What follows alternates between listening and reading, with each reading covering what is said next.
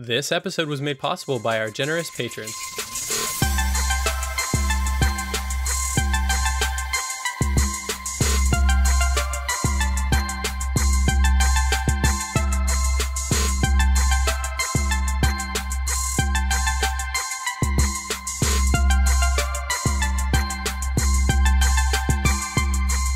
Welcome to episode 165 of the Ink to Film podcast, where we read the book And then see the movie. I'm Luke. And I'm James. And this week we discuss Rudolph the Red-Nosed Reindeer. Alright, coming to you live from our burrow inside the Island of Misfit Toys. Are you ready to talk about the social pressure to conform in society, James? Yeah. It's crazy because I feel like this is something I watched a lot growing up. And didn't really I was never analyzing it in this way, but there's a lot about conformity, but then there's also individualism stuff in here as well, I would say, right? There's definitely some messages of be your own person and go against the grain. Yeah, it's going against the grain of conformity. You know, the social pressure to conform isn't necessarily, treated as right and just. It also depends on what version we're talking about. So we should go ahead and mention we are covering multiple versions of this story, starting with the very first children's book written for Montgomery Ward by Robert May. 1939 is the original genesis of this story. It was later adapted into a 1947, I believe, song. Which then was followed by a 1948 animated short, and then a 1964 stop-motion animation film, which is going to be the last thing we're going to talk about, Rankin Bass production, which is a very well-known stop-motion thing. That's what we're going to cover in this episode. Yeah, I mean, going over the source material for this stuff, that Rankin Bass one has some additions, to say the least. Yeah, right? Sure There's does. A lot of, and some of them are solid. Some of them are cool. Yeah. I mean, there's a lot to talk about in every version. We're going to basically work through our way chronologically, I think, try and provide some background information about each version. But yeah, this is our Christmas episode, our holiday special. So happy holidays to everybody. Hopefully you're having a good one out there, even though it's been a wild year. It's a time of year that I typically enjoy. This year has been a little more challenging than others, but doing this kind of stuff helps out a little bit. So hopefully this episode will help you out too. Yeah, I of course there's so much I've taken for granted before 2020, but it's always interesting to think I don't realize that society, people, all of these things are what get me into the holiday spirit, because it's felt weird this year, obviously. Yeah. And it's felt almost like I've been forcing myself into the holiday spirit, but some of these nostalgic things and talking with family and all that kind of stuff helps, but it's just what a weird year. We're going to look back. I just keep thinking about how it's going to look in 20 years when we look back and we're the year that we all stayed inside. Yeah, I'm really curious to see, 10 years from now, what it'll be like to look back at this year. At least we have all these time capsules, right? These episodes we did, which we'll talk more about this next week when we get to our annual year in review recap episode, our last looks episode, which is going to be our final episode for 2020. But for now, I think let's focus on the task at hand, which is covering Rudolph. I guess I'll talk a little bit about Robert May, the man who invented Rudolph. He grew up in an affluent, secular Jewish home in New York. His parents were hard hit by the Great Depression, and eventually he moved to Chicago and got a job as the in-house advertising copywriter for Montgomery Ward, which leads us to what happened. So essentially, his boss came to him in, I think it was 1939, and said that Montgomery Ward wanted to put out a children's book. They had been putting out these coloring books, I think that were kind of a hit, and they wanted to put out a children's book. And so they said, come up with something. And he had wanted to be a novelist, but had ended up having to take this job as an just an ad copy person. So he went home and was thinking about it and was trying to figure out what he was going to do. And I saw a little, we like to talk about story seeds here a little bit. So I saw this little bit, which made me happy. So while May was pondering how best to craft a Christmas story about a reindeer, While staring out of his office window in downtown Chicago, a thick fog from Lake Michigan blocked his view, giving him a flash of inspiration. Suddenly I had it, he recalled. A nose, a bright red nose that would shine through fog like a spotlight. So, literally just looking out your window, trying to come up with something, and the fog rolls in, and you have the idea that would, change culture in many ways. I mean, Rudolph is massive. This is like one of the biggest Christmas figures there is. Absolutely. I feel like, Rudolph is synonymous, with Christmas at this point. And this is one of those stories that, being someone who grew up in like the 90s and 2000s, this story, I know it was written in the 30s, but it feels like it's as old as time. It feels like it's like ancient writing to me. Right, yeah. It almost feels like it's as old as Santa or something, like old pagan, but it's not. It's not. Invented by this guy in the 30s. And an ad man at that. So it was very much like motivated by capitalism and like specifically like we'll get to it, but like the famous Rankin Bass version is like sponsored by GE, and it was like this whole like marketing thing as well. I didn't know that. He took this idea to his boss. And his boss was quoted as saying, "Can't you come up with anything better?" when he showed it to him. And Awesome. he had to like stick to his guns and be like, "No, this is going to be good. This is going to be a hit. I promise you." Had to convince him to do it. So months, his boss ended up giving him the okay, and he approached someone named Denver Gillen to do illustrations for it. I think this was another person at the company, or maybe a friend of his. Months into the project, however, his wife would die of cancer, leaving him as a widowed single father. A lot of people who've talked about this story note that like loneliness, there's a certain sort of like melancholy that pervades the story, and I would agree with that. I mean, like some of the early images you see when you're reading about Rudolph being ostracized by the other reindeer is of Rudolph just crying. Like there's just reindeer just weeping. Very anthropomorphized, often walking around on two legs, like bipedal. Really interesting. Like some of the art, is fascinating in that it's like clearly situating Rudolph as more of a human than a reindeer to me. Well, I mean, you got to think like in the original story, he's like getting tucked into bed and like waiting for Santa and has a stocking and all that kind of thing, right? Right. So, I mean, let's talk about that original story, right? Like he can't play in the reindeer games. That's consistent with the the story that we know from later versions. But then he's getting tucked into bed at his parents' house. He's a young reindeer. He's got this glowing nose.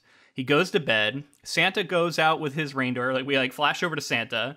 He takes the reindeer out on his sleigh. Is having trouble because it's really dark of night. Like black, can't see anything. Stumbles into Rudolph's room, sees his glowing nose, and is like, "Yes, this is what I've always needed. You're gonna come with me and lead my sleigh tonight." And Rudolph gets up, writes a letter to his mom, like, "Hey, heading out. Well, don't worry about me." And then, he just takes over the sleigh. They're able to complete their task, deliver the toys. Comes back, and all the reindeer that had been shitty to him now all of a sudden wanted to be his friend. This reminds me a little bit of like, what was it, Snow White? We talked about no, not Snow White, Cinderella, where the stepsisters, after being all shitty, are now like, "Hey, we're cool, right?" And they get to come into the kingdom, and that's kind of how these like shitty reindeer are. Like, I guess they just get forgiven. I in all of these versions, I'm like, they're all lucky that Rudolph doesn't want revenge, right? He just wants to be part of society. He's like, "I won't use my nose for good unless these people are condemned to reindeer hell." Yeah. He doesn't do that though. But let's go back to real life. So that's the version of this, the original version of this tale with a little more nuance. It's actually worth reading. It's a quick read. You can go on to, I think it's like an NPR article about it, where you can play a recording of, I believe it's Robert May's sister reading the original story to you. So it's cool, and you can see the original art. It's really interesting. I feel like the story isn't the same unless it has like the fun lyricism and like the sort of rhyming scheme that it has, and I think that that's why that's part of why this is so massive. That's a great point. So it's basically a poem. It is written in rhyming couplets that are anapestic tetrameter, for those of you who might be interested in that sort of thing. Anapests are two unstressed syllables followed by a stressed syllable. So that's the form of the metrical foot. And then you have 4 metrical feet together as a tetrameter. Versus like the famous iambic pentameter, which is what like Shakespeare would use, which is unstressed, stressed, foot, metrical foot, 5 of them together, pentameter. So that's generally how it goes. I think there is some variation. I was trying to scan it, but it's been a long time since I've scanned a poem, so I kind of like fell off of it.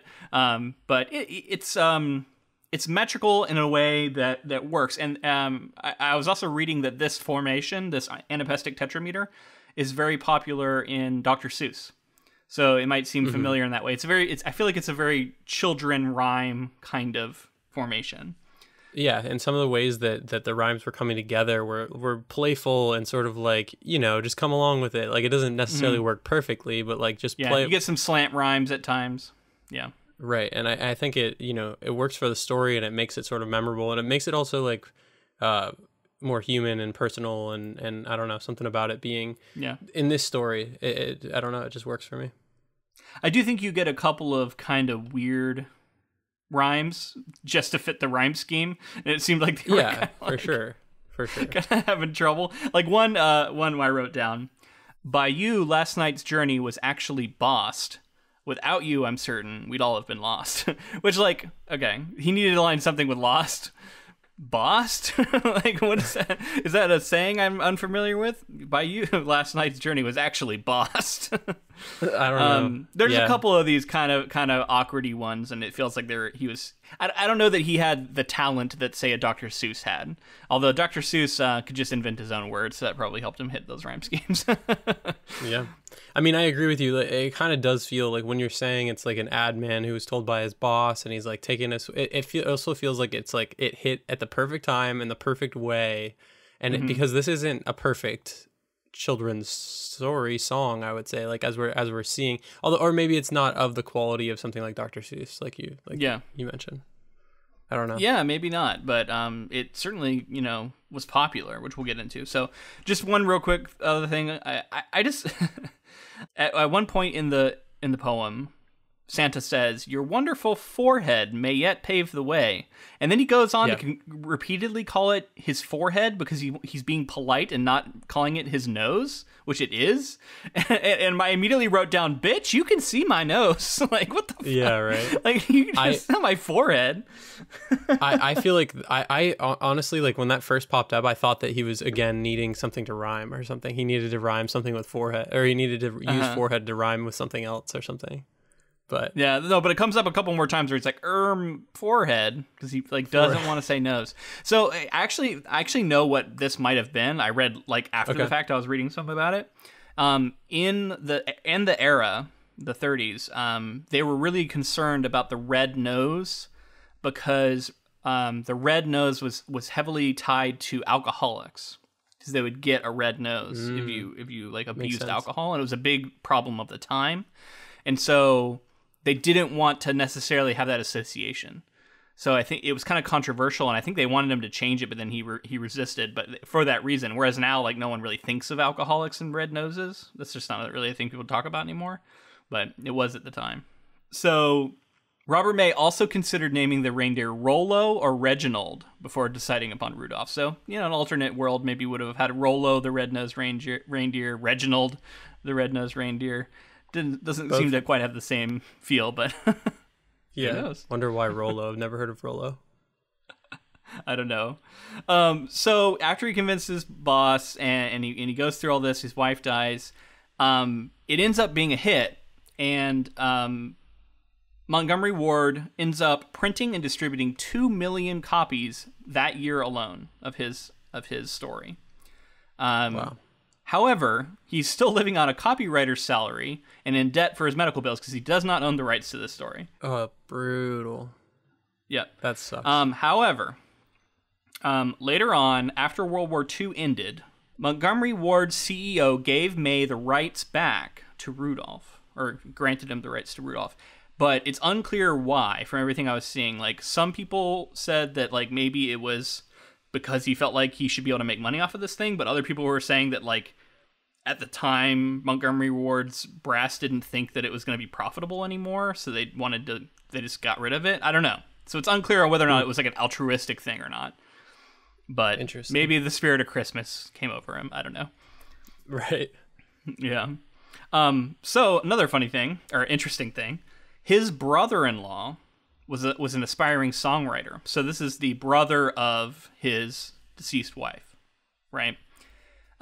His brother-in-law was a aspiring songwriter, and he talked him into writing a song about Rudolph, which he would then which he wrote, and then he would sell to Gene Autry, who wrote the famous version that would go on to sell 25 million copies, and then itself would lead to the Rankin Bass animated film.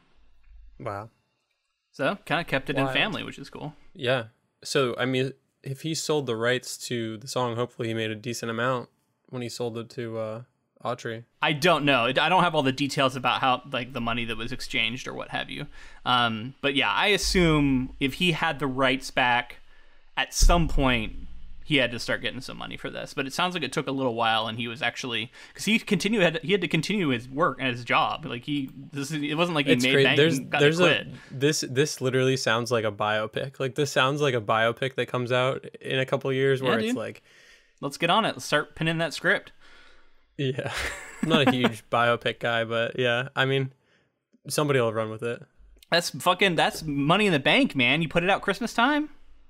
Story of Rudolph. Every year it pops back up. There you go. You can make it work. So that's the story behind this version. Now, this eventually led to the initial adaptation. The 1948 short was by someone named Max Flesher. It is an 8-minute interpretation of the poem, and it actually comes out before Gene Autry's 1949 song, Rudolph the Red-Nosed Reindeer, so it doesn't have any connection to it. The version that we saw, the one that I was able to see, does have some of the song in there, but that was a re-release that came out later where they added it to it. Originally did not have the song in there, but because it was so popular, they added it. Also, the original version had Montgomery Ward, like, all over it, because it was an advertisement for Montgomery Ward, which they later removed. I don't know if you'll believe this, but when I watched that animated version, that 8-minute animated version, I'm more familiar with that version than with the Rankin Bass version. You know, the only reason I can believe this is because my wife is the same way. When she saw it, she was like, "This is the one I've seen." She didn't even think she'd ever seen the other one. Yeah, well, I know that I've seen both, but I don't know if I had a VHS. I don't know if I had, like, I don't know what it was. TBS, man, or whatever it was. Like, it was on every year at Christmas. Like, I don't know. I saw it on TV for sure. This one, like the short one, the 8-minute one? Oh, no. Is what I'm talking about. The other one. Stop motion. So you're saying you don't know how you saw this one, yeah. I don't know how, but this is the one that I'm much more familiar with. Like, when he's sitting there and he's like pushing the reindeer through, and he's like, on Dasher, on Dancer, on Prancer. And he's like, that was so, like, that was such a like a shifting of my brain to bring me back to some young age of when I saw that a million times. Yeah, I felt that way watching the stop motion. But I do also remember, like, Christmas Eve, that one would always, the Rankin Bass one would always be on TV. So I definitely saw both, and I was familiar with both. So this original animated version is way more faithful to the poem. Like, it's basically right out of the poem. There's a lot of lines right out of the poem. You have the anthropomorphic bipedal reindeer walking around. There's like a reindeer town, you know, like city almost. Like, there's like architecture and newspapers and all this stuff, and it's really just a different feel than what we get with the Rankin Bass production, which is, I feel like, a lot more whimsical and sort of geared towards children in some ways, but in other ways we can talk about quite mature, it seems to me. Yeah.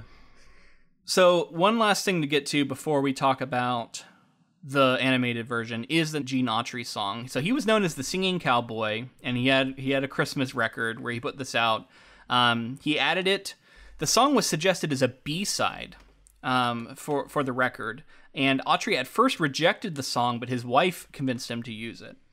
However, as you can imagine, hugely popular. Hit number 1 in 1949 on the U.S. charts. It also holds the distinction of being the only chart-topping hit to fall completely off the chart after reaching number 1. The official date of its number 1 status was the week ending in January 7th, 1950, making it the first number 1 song of the 1950s. So it lasted 1 week, came out on Christmas, lasted 1 week on the charts, and then was gone because Christmas was over. Crazy. I mean, yeah. I guess it would never get back up to number 1, but it definitely got popular again every year. You know, people brought it back up. Well, you've set me up because Autry's recording sold 1.75 million copies in its first Christmas season and 1.5 million in the following year. In 1969, he was awarded the gold disc for sales of 7 million, which was Columbia's highest selling record at the time. It eventually sold a total of 12.5 million. Cover versions included, sales exceed 150 million copies sold, second only to Bing Crosby's White Christmas. In December of 2018, Autry's original version entered the Billboard Hot 100 at 36. Nearly 70 years after it first charted, it climbed to number 27 the week ending in December 22nd of 2018 and peaked at number 16 the week ending of January 5th, 2019. Wow. Recent. I don't know what was going on where all of a sudden it came back, but it came back. That's crazy. I don't know. That was that year. Yeah. I wonder what like the statistics are on like which there's got to be like one, you know, like Mariah Carey's All I Want for Christmas like takes off one year and then the next year it's a different one because of people's taste or something. I don't know. Because they all get popular again, obviously. Mm-hmm. So in 1964, Burl Ives would record the song for the soundtrack of the holiday special we're about to talk about, Rudolph the Red-Nosed Reindeer, and that itself was also very popular. That album reaching the Billboard Top 200 and selling lots of copies as well. So many versions of this story have gone on to do well, but it seems like really the one that is the best known is the Autry version. Although I will say I think the Burl Ives one from the animated feature is the one I had heard the most. After going back and listening to them both for this episode, that was the one I was more familiar with. They're pretty similar, though. Yeah, pretty similar. I couldn't tell you which one I was more familiar with. I did watch like a video performance of Autry singing the song in sort of like a casual way and sort of like engaging with the audience while he was doing it. And I was kind of surprised that I was always imagining more. I always imagine all these singers to be like more like Frank Sinatra. And I know this is before Sinatra, but like when he was like a cowboy, I was like, whoa, wasn't expecting a cowboy. Yeah, singing cowboy. So I just want to ask you before we move on to the animated movie, what was your experience like? What was your takeaways from reading this version of Rudolph? And did it like live up to, subvert your expectations, or what? I think that I was surprised at how familiar I was with the story itself. I really like the art that goes along with it. Like I think that sort of like it was almost like minimalistic art. Yeah, it was it almost looked like it was drawn in color pencils or something. Like it was very simple. Yeah. But like also it was cool. I really like the art. And then the story, like I said, I've talked about the rhyming scheme, and I think, you know, you can be I feel like there are people that don't like this kind of like rhyming, you know, people who probably don't like poetry. And I think that at some points he kind of stretches what should fit into some of these rhymes. But it's like a children's like be yourself kind of story. So you just go along with it and like the legacy, I think I just don't know. We were just talking about this recently, but like what's it like if a story like this comes out today? And I know like everything that's come after it has built on Rudolph the Red-Nosed Reindeer. Yeah. But like what is it like to drop a children's book right now that's like this? And like what kind of impact it would have? Oh man, it's just a different world. You know, you got so much competition. There's so many children's books coming out all the time. And yeah, it's impossible to say because you're living in a world where like our world is built on Rudolph in many ways. Our Christmas stories are built on Rudolph, you know? So yeah, it's hard to say, but it hit at the right time. Right. And I think you definitely should appreciate, that's why you have to put yourself in the shoes of somebody in that time period. Like we appreciate it because it's still great even today, even with the people who've done things similar, other Christmas stories. It might not be your favorite anymore, but it has that legacy because it came out when it did and it became so popular that like you just can't touch it. Let's talk a little bit about the themes that are going on in the story, right? Like it is about this like in every version, it's about Rudolph being born different and being ostracized for being different. And then he's sort of discovered by Santa, or he shows himself, he like, you know, proves himself in some way to Santa, who then decides to give him a job. And once he's given this job, which is supposed to be the like height of whatever anything a reindeer could ever dream to do, which is lead Santa's sleigh, he is then beloved by society. So the themes there are interesting because it does seem like this is bad. Like, we're supposed to feel sorry for Rudolph, and the forces arrayed against him I don't think are positive. Yet the messaging seems to imply that the way to succeed is to conform, or to find a way to make what makes you unique have a use in society. You know what I mean? Like, it's all about the way that you're useful in the society you're in. And maybe, you know, we're reading too much into it because it's a children's story, but that's also what we do here. So, right. Well, yeah, like you said, I think it could be, like you said, like there is maybe a messaging in a different children's story where it's like, be yourself and don't sort of like see your success as how everyone else thinks you're doing. Whereas in this story, it's very much like Rudolph sees his level of success based on how everyone is perceiving him at the end of the story. Mm-hmm. Whether it's he hasn't necessarily conformed, but he's created like a little niche area for himself to where they're now happy, and then he now fits within that conformity. He's the new conformity. And so, yeah, like he the thing that made him unusual and was initially his shame was it has found to be useful by society, and therefore now he's to be envied. Yeah. So I mean, the follow up question is like, well, what if his nose was never found to be useful? How should we feel about Rudolph then? You know? Yeah.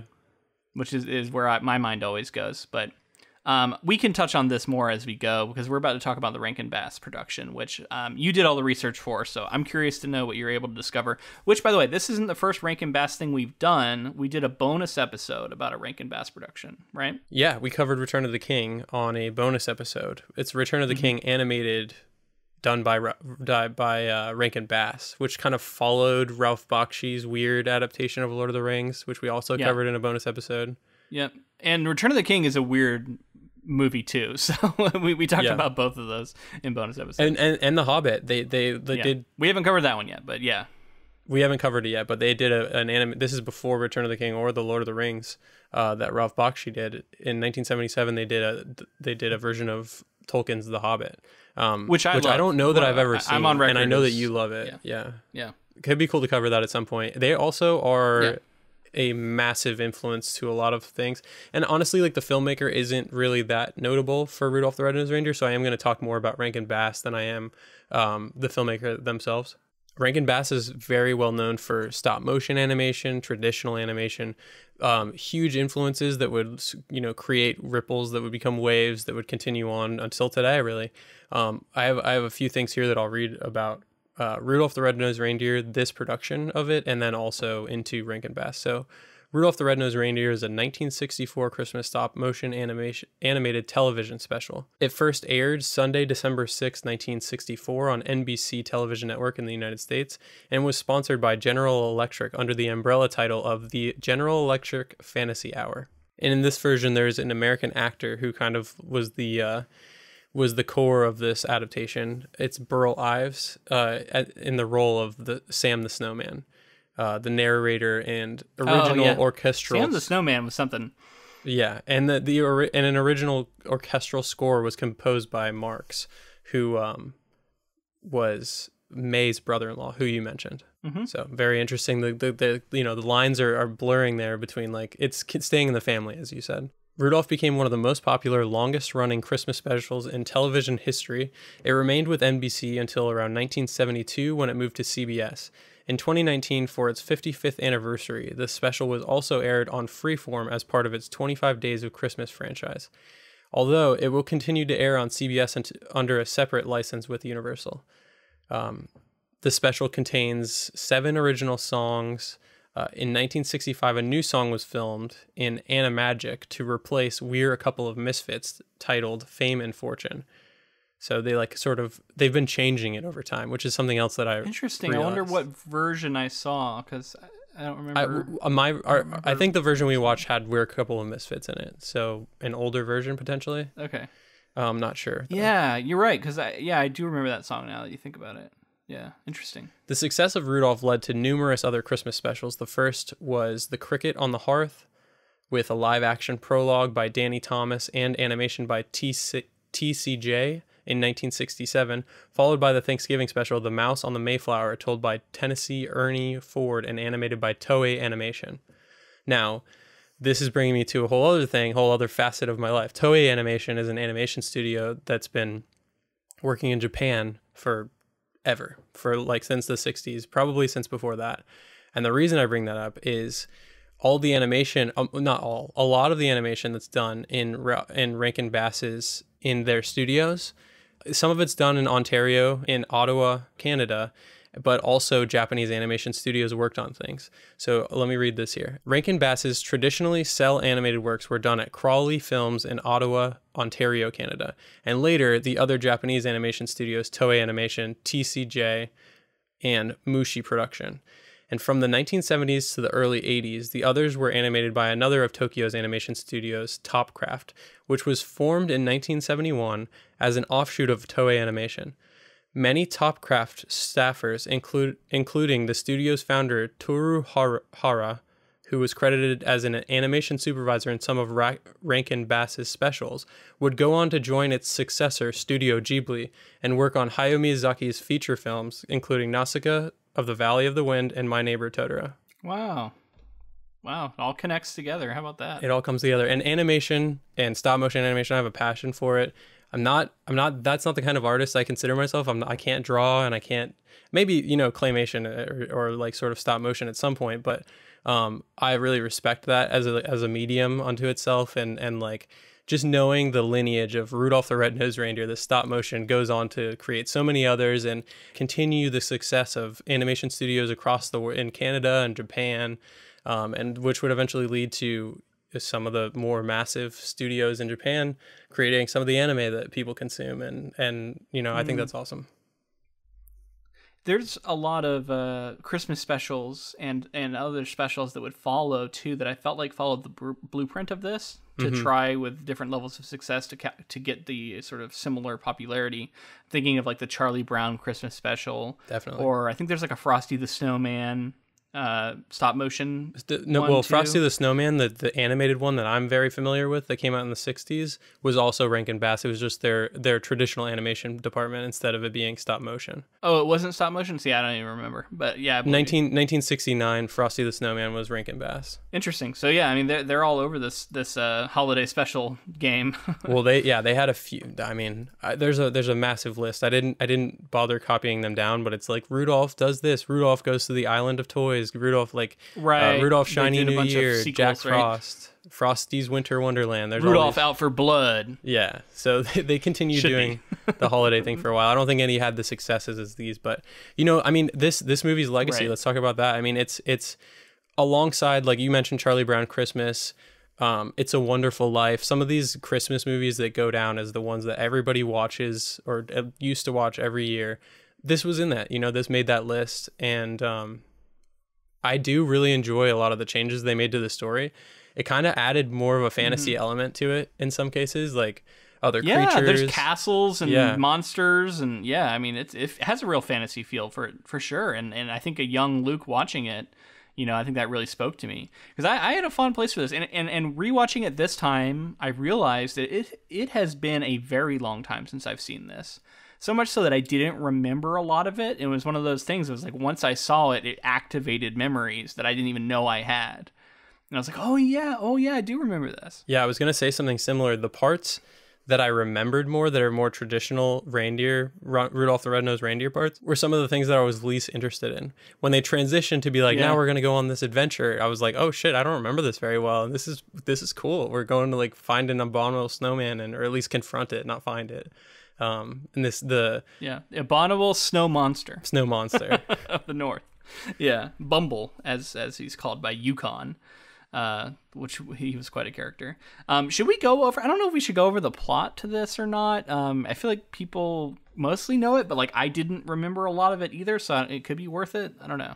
Yeah, I'll read a synopsis. I do have something here. I'll probably go through, maybe I'll do like half and half. It's kind of long, so I just wanted to read it a little quickly. But I do have a couple other things I want to touch on. When this film came out in 1964, the technology of using the articulating armatures inside the figures to sort of get the stop motion was considered amazing, and like all this, and people were like, they couldn't believe how cool the technology was and everything.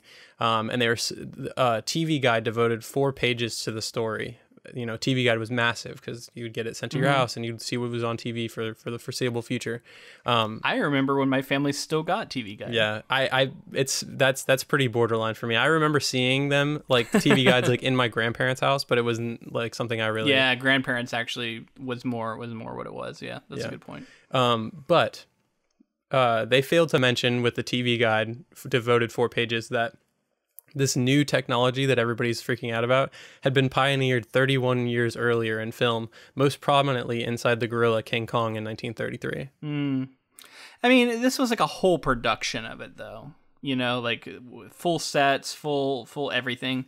I can see the big deal, but yeah, I mean, of course, it's not the first time that happens so often. I feel like. Yeah. I just like, I love to see King Kong get the props because like that 1933 stop motion King Kong is like legendary for a reason. It was huge for film, and like having those sort of effects were just like so groundbreaking. But let's move into the synopsis here. You ready? Sure. Okay.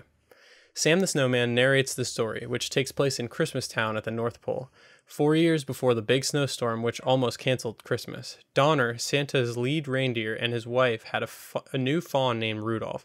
They are surprised to see that he has been born with a glowing red nose. When Santa arrives, he warns Donner that Rudolph will not make the sleigh team because of his nose. So Donner decides to hide it by covering it with a false black nose so Rudolph will fit in with the other reindeer. Next year, Rudolph goes out for the reindeer games, where the new fawns learn to fly and are scouted by Santa for future sleigh duty. Rudolph meets a doe named Clarice, who tells him he is cute, making Rudolph fly. While he celebrates with the other bucks, Rudolph's fake nose pops off, causing the other reindeer to mock him and Coach Comet to expel him. Rudolph meets and joins Hermie, a misfit elf running away from Santa's workshop because he wants to be a dentist instead of making toys. They meet Yukon Cornelius, a prospector who has spent his life searching for silver and gold. After escaping the abominable snow monster, they land on the Island of Misfit Toys, where unloved or unwanted toys live with their ruler, a winged lion named King Moonracer, who brings the toys to the island until he can find homes and children who will love them. The king allows them to stay one night on the island and asks them to ask Santa to find homes for them. Rudolph leaves on his own, worried that his nose will endanger his friends. Wow, okay, so that is a lot to talk about there. Let's go all the way back to the beginning and the introduction of the biggest asshole in this entire story, Donner. Yeah. What a bastard. his new son. He immediately is body shaming him mercilessly, telling him to cover his shame.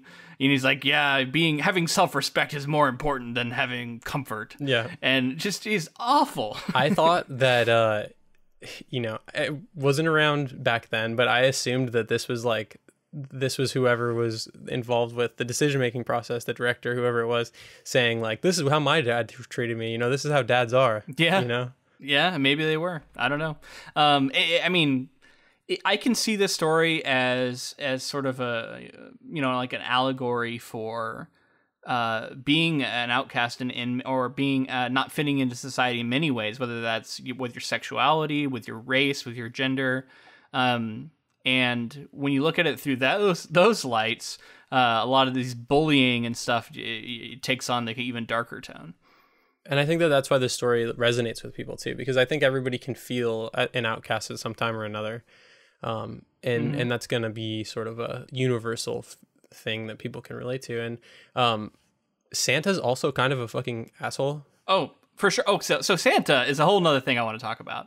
This is essentially a feudal society where Santa rules with an iron fist, basically. Yeah. He's got this work camp of elves who are taught to only make toys and do anything else, and you're gonna, be ostracized.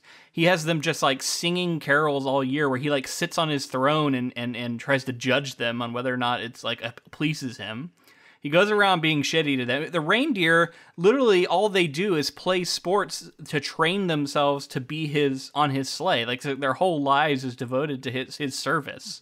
It's pretty dark when you start to think about it. It's dark. He's like, I'm the magic man who delivers presents, and you will follow my rule. It's crazy. Like he there's all kinds of really, like, the way that he's like, Donner, he's like, he's bringing shame to your family right now. You better fix this shit. Yeah. And like, you're like, Jesus, Santa. Yeah, you better hope.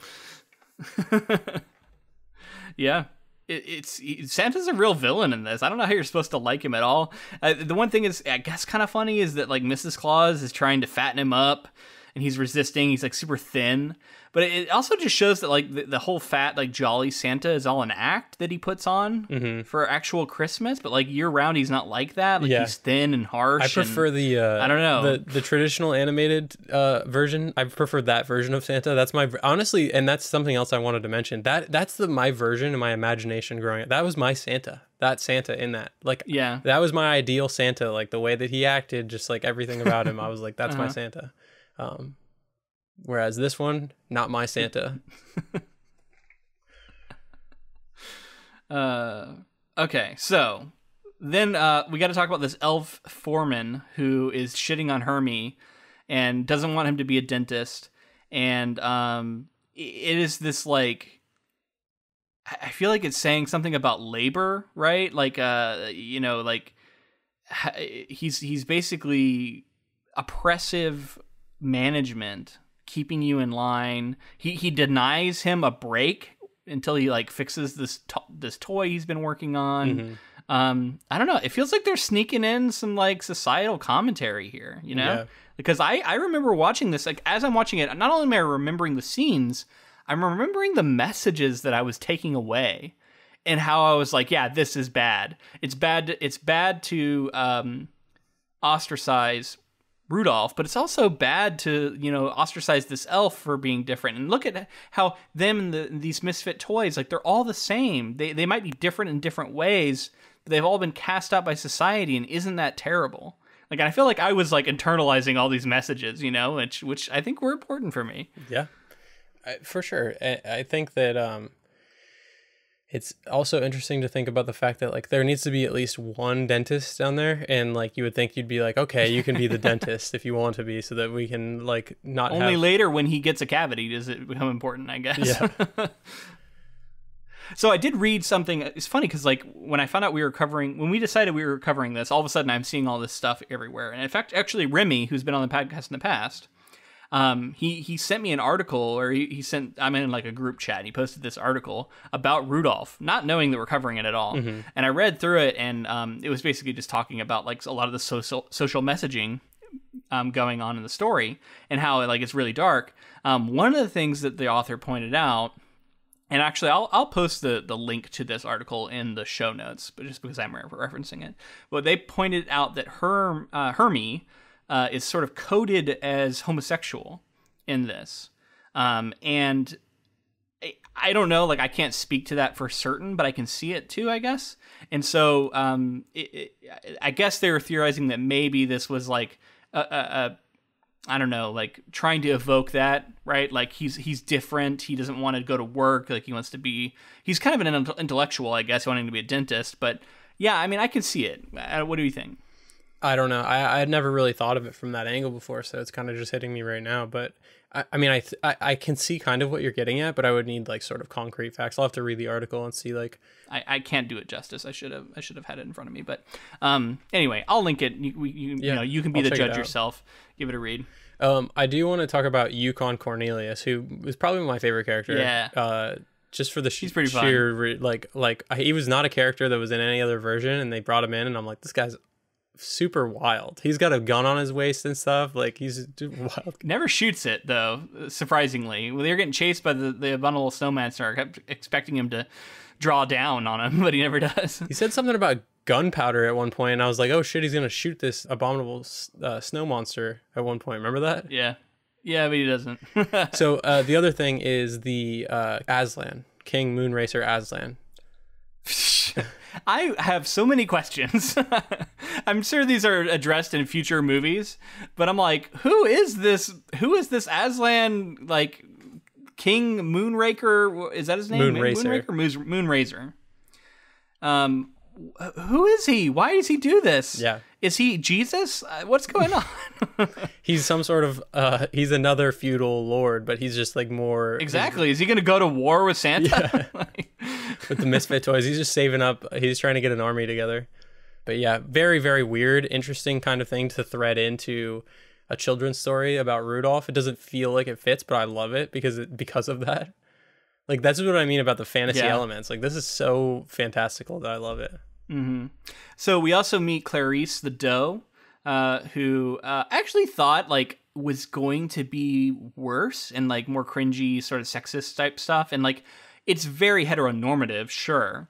But other than that, I felt like it was dealt with pretty well. Like, she accepts him for who he is.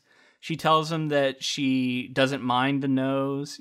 And then later, her and Mrs. Donner head out on their own to go look for him. I wish we'd gotten a little more of that story than we end up getting, because all that ends up happening is they get captured by the snow monster with Donner later, and I'm like, oh, so nothing really came of that. I kept expecting them to be the ones to rescue Rudolph, which would have been cool. So this is a moment that I had in this movie. They're like, Donner's like, I'm going alone, and then it was like the narrator was like, because that's what men do or something like that, and I was like, what the fuck is going? And this is so like old school, of course, like dated. And then they were like, Clarice and Rudolph's mother, they go off on their own. And I was like, okay. I was like, I see you, like like kind of giving them some agency. It continues to surprise, you know? I was surprised. I don't know. Yeah, I continue to, like, I think this movie has good messaging, you know? Like, as much as, like, you know, you can criticize the ending for, like, you know, Rudolph ultimately conforms, but, like, so much of it is presented as being bad, right? Like, it's like, you know, none of these forces, like Santa and Donner, are the villains of this story for a lot of it. Mm-hmm. Yeah. Oh, I just thought of something. So, I mean, we should talk about the stop motion a little bit. Like, what did you think? How did you think it held up? Because I have a couple anecdotal things I want to talk about with it. I think it held up pretty well. Yeah. It looked pretty good. It's not as detailed as other things we've seen. Like, we covered Coraline, which is, you know, absolutely incredible. But for an early version of this kind of thing, I thought it mostly looked great. And, you know, especially when you have, like, all these mountains, and you have at one point it looks like there's, like, the Northern Lights. They're evoking the right stuff to make you feel like you're in the North Pole. Yeah.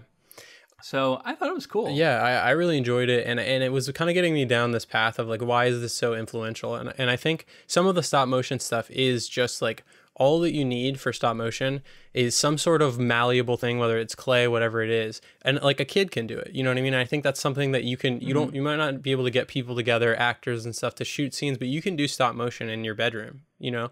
Like, and I think a lot of people fell in love with it because of that reason.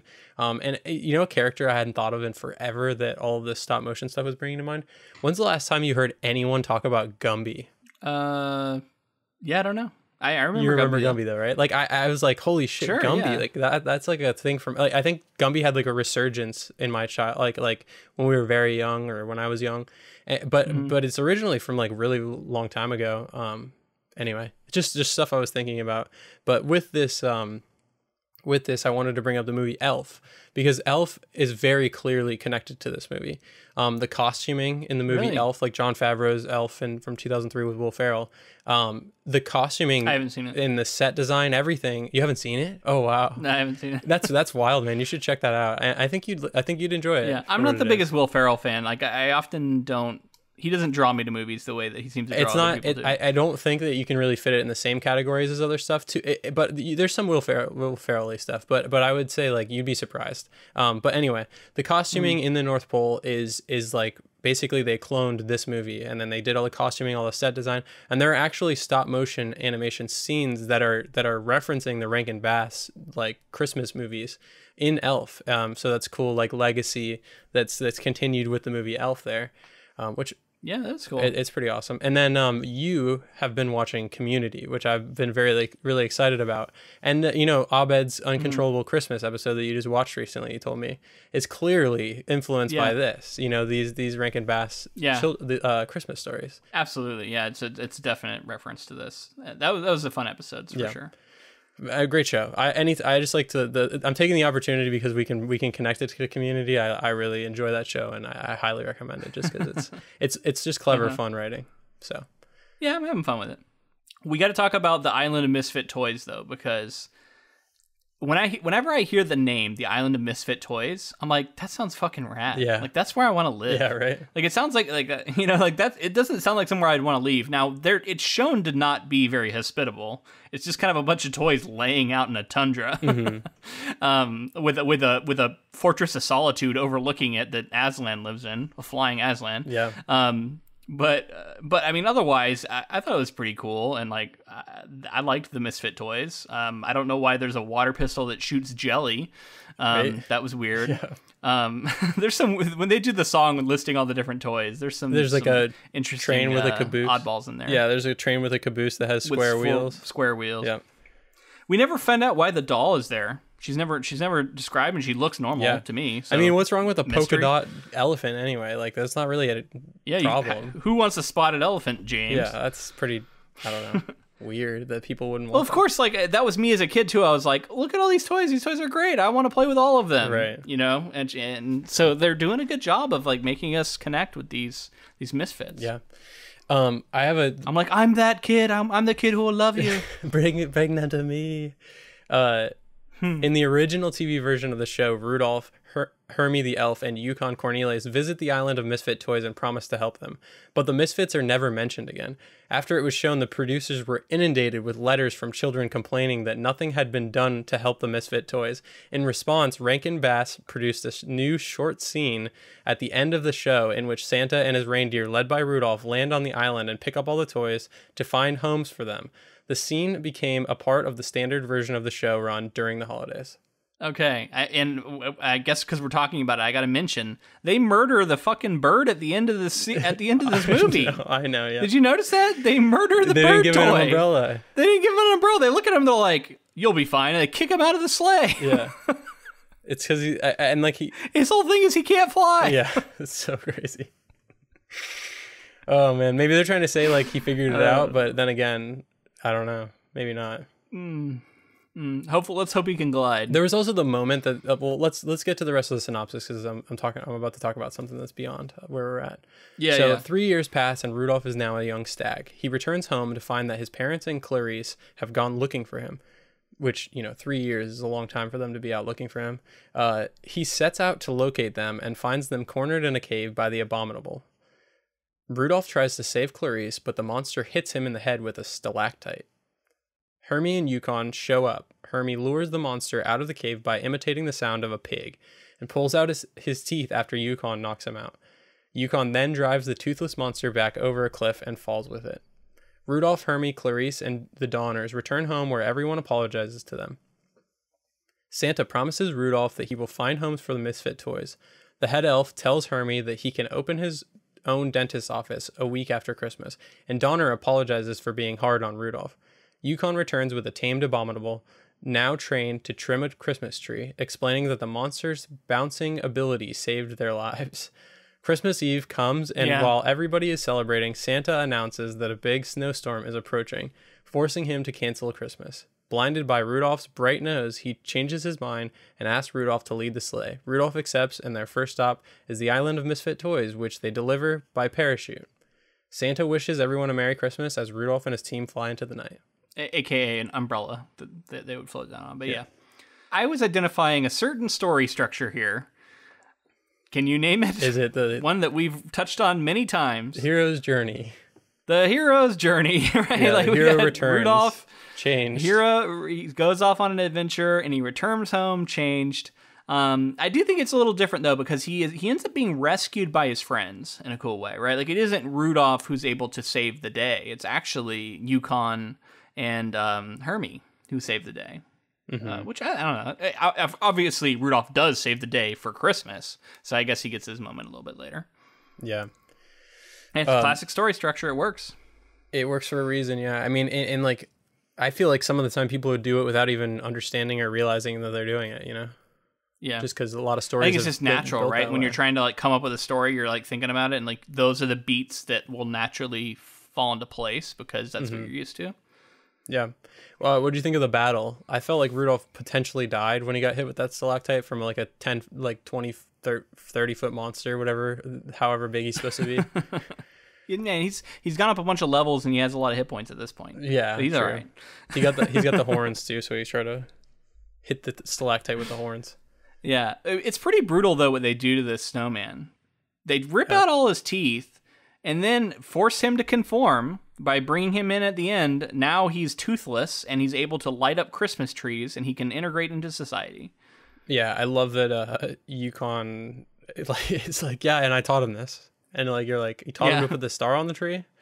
Unclear. I don't know. Yukon's a fun character. He's got this like sleigh full of dogs, and they're all like, if you notice, like none of them are actual like huskies, like the kind of sled dogs you'd imagine. There's like a Dalmatian and a it's like one of those wiener dogs, like it's like just random dogs. Yeah. And then it's kind of an ongoing joke that he's like keeps telling them to mush, but they don't know how or they don't care, and so then he'll have to drag the sleigh himself. Another moment where I thought that we were gonna see something. I thought he was gonna like whip the dogs or something. The first time he was like, "Come on, mush," and he gets off and he walks over. It looks like he's gonna whip him for a second, and then he's like this, and he starts pulling it, and they all hop on the sled. I was like, that's just like fun writing there, like good for them. Yeah. Yeah, I mean, again, props. Like this special holds up surprisingly well. I think it's good. It's like it's the kind of thing you probably want to have a conversation with your kid after you watch it, because there is a lot of like heavy stuff in here, and I feel like it would be possible to read this the wrong way. But yeah, I think it holds up pretty well, especially for something from the '60s. There was the moment when I thought we were going to deal with loss too. I thought we were gonna, because I thought Yukon was gonna stay dead for a second, and I was like, oh wow, that's I knew he wasn't gonna die. Come on. Yeah, I mean, ultimately I feel like I knew, but I was like, that'd be pretty heavy to like, and ballsy to be like, this is, it would be pretty heavy. Children need to learn that sometime, you know what I mean? Mufasa was that for me in Lion King. Like kids learn that young. Bambi's mom. Bambi, yeah. That was it for me. Yeah, I mean, kids learn it in some kids movies, and like, you know, I thought this might have been one of them, but it wasn't. And for a second I was like, damn, they killed Yukon. It'd be tough for a Christmas movie. Yeah, so I mean, it's been fun covering Rudolph. I have one other thing that I just wanted to talk about in terms of the production. So the Santa puppet is 8 inches tall. Young Rudolph is 4 inches tall, and his nose really does light up, the puppet that they created. The puppets are made from wood, wire, and fabric and are quite fragile. The Japanese company that handled animation made several copies of each puppet since they didn't last long under the constant handling of stop-motion posing. They looked tactile, like you could tell the texture of them. That was one of the things I liked. Like you could tell Rudolph, like, and the reindeer, they looked soft, which was kind of cool, right? Like it's reminiscent of a doll. So I think it works on that level too. I don't know for sure, but it feels like it'd be kind of unique. It was like kind of the first time they were doing more of the felt look. I don't know. Yeah, it has a very unique look to it at the very least. But I also did. Yeah, well voice acted too. I thought. A lot of the characters were. I mean, Yukon was fun. He was engaging. You know, Rudolph did a good job being cute when he had his nose covering on and he was doing that sort of like squeezing his nose together. It sounded like version of his voice. Like I thought that was cute. Yeah. Like I thought it all worked. It definitely worked. Like, and I think that's why all these things come together to form something that I think is, you know, stood the test of time for a reason. And it's crazy because, like, you know, as a kid we could have looked at this and been like, this looks old or this feels old, but it didn't for what, you know, for reasons that I think, like, it's of a high quality. It's catchy. It's interesting. It gets your attention. And I think it's going to be like that for a lot of generations to come. So there's one other video I'm going to shout out. It is Wisecrack just recently put out a video about Rudolph. I don't know if you're familiar with that channel. They do like the philosophy breakdown, like the philosophy behind such and such. And they did the philosophy of Rudolph. Yeah, they do those comedy ones with the alien, like analyzing film, like they'll be like, we've uncovered this DVD, and then they'll like completely analyze it incorrectly. It's like this. Oh, interesting. It's a funny little bit. I've seen those versions. I'll have to check that out. But they did the Rudolph one in particular is cool to watch. They talk a lot about biopolitics, and I was touching on some of the points that they made. I had already been going that way, but they helped me sort of solidify some of these thoughts. But even more in that route, if you want to go down that path even more, that's like the main focus of the video. Very cool. I'll link it in the show notes. Cool. Yeah, and the last note that I have that I thought was interesting, because we talked about the puppets, copies of both the Santa and Rudolph puppets were found in storage in the attic of a woman that used to work for Rankin Bass. The puppets were in rather poor condition. Santa was missing his eyebrows and half his mustache, along with his legs being broken. Rudolph's iconic nose was missing and replaced with red wax, but amazingly survived being stored in a hot attic since the late 1960s. They have since been restored by Screen Novelties to their former glory and now travel the country to various trade shows and conventions. Wow, that's fun. Yeah. I'd love to see them. That'd be cool. Well, before we go, we should take our last vote of the year on which is the best version of Rudolph. And I want to have all versions on the table that we've covered today. The poem, the song, the animated short, and the stop motion feature. Do you want to start? Sure. Yeah, it's there's a couple of reasons why I'm going to pick what I pick, but I'll start going through. The poem, I think, has a legacy for a reason. We talked about how it's sort of playing, it's fun. It's got enough of it's accessible kind of, and I think that that's part of the success of it. And then obviously it's continued to become this like huge legacy for Rudolph. And then same with the song. I mean, the song is like played every year for sure. Yeah, iconic. And then for me, I'm kind of biased, and the short film really, I love that short film. Like, I don't know what it is. It's short and sweet, and I think it gets the message across. And I really like the animation, and so, like I said, that's my Santa. But I'm going to choose the stop motion version as my favorite for a lot of the reasons that we talked about. I liked the liberties that they took. Like, I liked the fantasy elements that were added, the media, how important it is for the medium of animation, stop motion animation, and then how Rankin Bass would continue on to do other, traditionally animated features, and the legacy of animation that I think stems from this. And this being on TV for as long as it was, I think this is what people think of when they think of Rudolph the Red-Nosed Reindeer. So I'm taking the stop motion film. I agree with a lot of that. The stop motion's great. We talked about the many reasons why the fantasy elements are really cool. But I don't know. I'm having a wild hair today, and I think I'm going to go against the grain, and I want to give it to the original poem. I think after learning about the story behind it and the guy's wife dying during it, and him being this like copy editor who wanted to be a novelist but instead having to make ends meet with this poor paying job, then he comes up with this iconic Christmas story that will stand the test of time and has already outlived him and will continue to outlive all of us. And he did this not the traditional route at all, just because his boss asked him to do it for this marketing campaign. I don't know, there's something just cool about that. And then like the story itself has this tinge of sadness and loneliness that just feels pure to me. And as much as I enjoy that stop motion feature, I'm gonna give it to the original. So shout out. I wanted to say this earlier in the episode, but his story somewhat, for me, brings to mind Stan Lee and sort of his coming into comics and then like creating what Marvel would become, and the stories of how like Spider-Man was created, and how Spider-Man has become such an icon in like pop culture.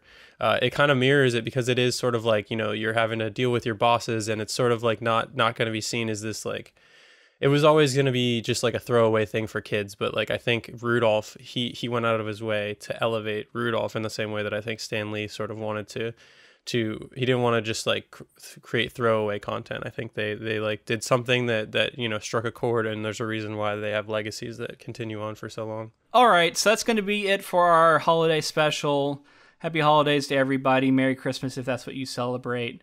I want to shout out one of our newest patrons, Dana B, recently signed up, so thank you for joining. Speaking of Patreon, we tried something really unusual and different this month. We put out a commentary track. We took a vote, and we ended up going with Die Hard, the original Die Hard. We recorded that last night. It was very unusual for us. Don't know if we're going to do it again. We're going to be really curious to know what people think of it.